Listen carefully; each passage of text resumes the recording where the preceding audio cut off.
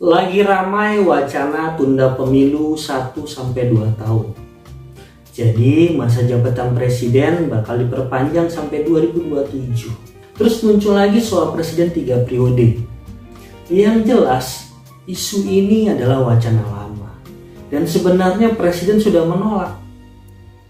Tapi toh isu ini terus muncul. Dan siapapun yang mengusulkan, apakah lingkar A1 presiden atau bahkan presiden sendiri, yang jelas ini wacana berbahaya. Sama halnya dengan membuka kotak Pandora. Kita punya catatan sejarah soal ini. Pertama, Soekarno. Kita sama-sama paham. Pasca dekret Presiden 5 Juli 1959, Soekarno kemudian mengubarkan DPR hasil pemilu 1955, DPR yang sah pada 1960. Kemudian Soekarno membentuk DPR gotong royong, di mana orang-orangnya, anggota DPR itu ditentukan sama dia sendiri. Dengan demikian, Soekarno terang mendominasi di DPR. Kemudian ada yang namanya Hanafi, anggota MPRS. Nah, dia itu merancang usulan agar Soekarno jadi Presiden Seumur Hidup. Alasannya khawatir apabila PKI kembali memenangkan pemilu 1963. Bisa terjadi perang saudara katanya. Nah, kita tahu PKI memang luar biasa waktu itu. Pemilu 1995 dia itu peringkat 4. Nah, dalam pemilu lokal PKI itu juga banyak menang. Banyak bupati dan wali kota yang memang berafiliasi dengan PKI. Sementara itu ada konflik nih. Setelah PKI PS Masumi lanjut kepada PKI PS TNI Angkatan Darat. Nah, Hanafi ini menganggap hanya Soekarno yang bisa mengungguli popularitas PKI. Tapi karena Hanafi ini dekat dengan Soekarno, maka usulan itu kemudian dimajukan oleh Kolonel Suhardiman, anggota MPRS yang latar belakangnya militer. Dan karena mayoritas anggota MPRS tadi adalah orang-orang Soekarno, maka kebijakan itu pun gol. Ketua MPRS Khairul Saleh kemudian ketok palu untuk menetapkan Soekarno sebagai Presiden Seumur Hidup pada 1963. Ya, kalau kita pikir-pikir usulan ini jelas gak demokratis dan jelas juga inkonstitusional. Tapi Soekarno yang mula-mula menolak katanya, akhirnya juga menerima. Pemilu nasional kemudian diundur. Nah, jadi yang kemudian dinampakkan adalah kesan mulia. Seolah-olah Soekarno menerima usulan tersebut demi menyelamatkan bangsa dan negara. Tapi juga kita tahu sejarah mencatat Soekarno malah keenakan dengan kekuasaannya. Makanya waktu wawancara dengan Cindy Adam tahun 1966, Soekarno itu bilang begini. When the day comes when Soekarno perhaps is no longer with us, what do you think will happen to the Republic? I think if God gives me another 10 or 15, 20 years, I can live with a tranquil heart. Then this nation has been established strongly. Tangkap gak poinnya? Jadi pasca pembunuhan para jenderal, Soekarno itu masih merasa Indonesia bakal hancur kalau dia mundur dari kekuasaan. Makanya Soekarno berharap dia bisa memimpin ya sampai 20 tahun ke depan. Dan itu artinya dia mau berkuasa sampai umur 85 tahun dengan mengatasnamakan rakyat Indonesia butuh kehadirannya. Bagaimana dengan Soeharto? Mirip-mirip. Periode pertama pemerintahan Soeharto itu 1968-1973, waktu itu dia kan gak punya wapres. Nah, masuk periode 2, 73-78, Soeharto kemudian didampingi oleh Sultan Hamengkubuwono IX. Waktu Soeharto mau maju lagi pada periode ketiga, sudah ada bisik-bisik tuh yang menolak. Intinya ya soal regenerasi kepemimpinan nasional. Dua tokoh yang digadang-gadang bakal menggantikan Soeharto waktu itu adalah Sultan Hamengkubuwono IX sendiri dan Ali Sadikin, Gubernur DKI Jakarta. Tapi Soeharto tetap maju. Alasannya buat melanjutkan pembangunan katanya. Sultan Hamengkubuwono IX kemudian menolak ketika ditawarkan oleh Soeharto buat menjabat sebagai wapres untuk periode yang kedua.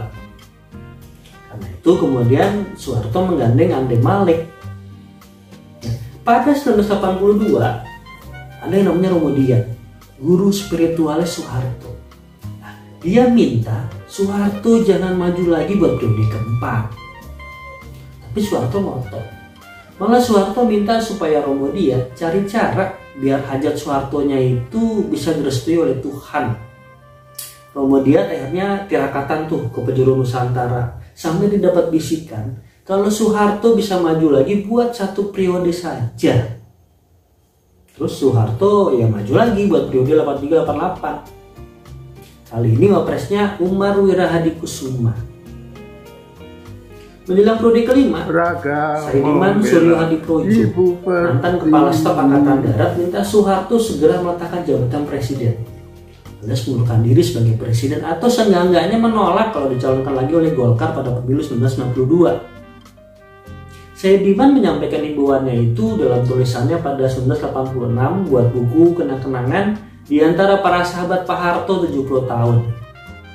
Di sejarah mencatat jawaban Soeharto, "Gak usah ye," katanya Saidiman, "andai kata Pak Harto mau perhatikan saran saya, ia akan turun secara terhormat dan selalu terkenang positif di Indonesia."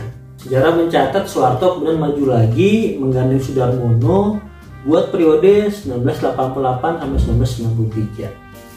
Oke, tahun 92 ada lagi ceritanya. Sang istri sekarang gilirannya nih, Siti Hartinah.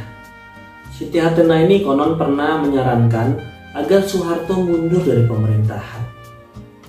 Ibu Tin mengusulkan agar Soeharto nggak usah lagi mencalonkan diri sebagai presiden dalam sidang umum MPR 1993. Pertimbangan Ibu Tin ini sederhana, mengingat kondisi suaminya, Pak Harto itu yang sudah lanjut usia. Waktu itu kan umur Pak Harto udah 71 tahun ya, jadi begitu berat deh kalau menjalankan peran dan tugas sebagai presiden. Tapi lagi-lagi himbauan itu nggak digubris. Soeharto pun terpilih kembali sebagai presiden periode 93-98. Dia kemudian menggandeng Sutrisno. Pada pemilu 1967, banyak tokoh reformasi yang menolak Soeharto. Toh dia maju lagi bersama B.J. Habibie. Intinya, Soeharto sudah berkali-kali diingatkan, tapi dia selalu tutup telinga. Dan semuanya itu, kengototannya Soekarno, kengototannya Soeharto, itu sebenarnya sama. Jadi meskipun pada awalnya mereka ya perwira lah. Kalau keputusan Presiden Seumur Hidup, baik secara langsung versinya Soekarno, maupun gak langsung versinya Pak Harto lewat pemilu, semuanya itu dibungkus atas nama kepentingan rakyat, kepentingan bangsa, kepentingan negara, bahwa mereka merasa dipercaya oleh rakyat, bahwa rakyat Indonesia belum bisa mereka tinggalkan. Jadi pada akhirnya sama aja, kekuasaan itu adalah candu yang bikin mabok. Dan semua itu terjadi karena parlemen sudah mereka kuasai. Tapi sejarah juga mencatat keduanya lengser secara tragis.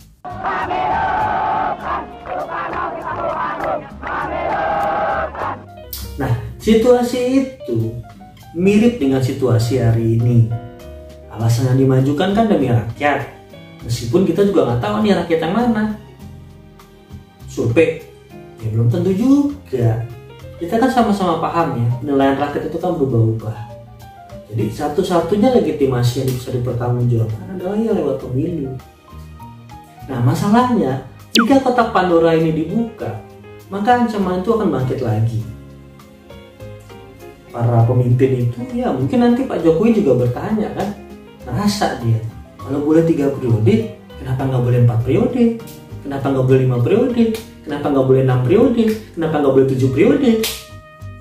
Sama seperti Soekarno yang ingin berkuasa hingga umur 85 tahun. Sama seperti Soeharto yang memimpin Indonesia selama 32 tahun. Dan polanya pun sama. Mula-mula menolak, tapi akhirnya malah jadi haus kekuasaan. Ini yang kita khawatirkan ketika kotak Pandora itu dibuka. Dan kita perlu ingat, isu ini nggak mustahil. DPR hari ini mayoritas adalah koalisinya Jokowi. pendukung Jokowi itu mayoritas di MPR, sehingga ketuk palu untuk amandemen Undang-Undang Dasar sangat dimungkinkan. Jadi berhentilah duhai para pembisik. Jangan jerumuskan Jokowi, jangan tumbalkan Jokowi seperti Soekarno dan Soeharto. Belajarlah dari kesalahan masa lalu.